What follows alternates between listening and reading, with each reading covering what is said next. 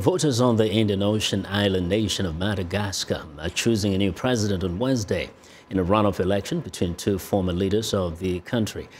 Residents are deciding between former presidents Andry Rajoelina and Marc Ravalomanana. Rajoelina, who received 4% more votes in the first election in November, seems confident about Wednesday's poll. Personally, I'm confident, and I think that the Malagasy people will decide once and for all who will run the country. Let me once again make an appeal to the Malagasy people to come out and vote in large numbers, and right now, because you should not wait until the last minute to vote. Rajoelina is facing off with Ravalomanana for the first time since political turmoil in 2009 forced Ravalomanana out of office.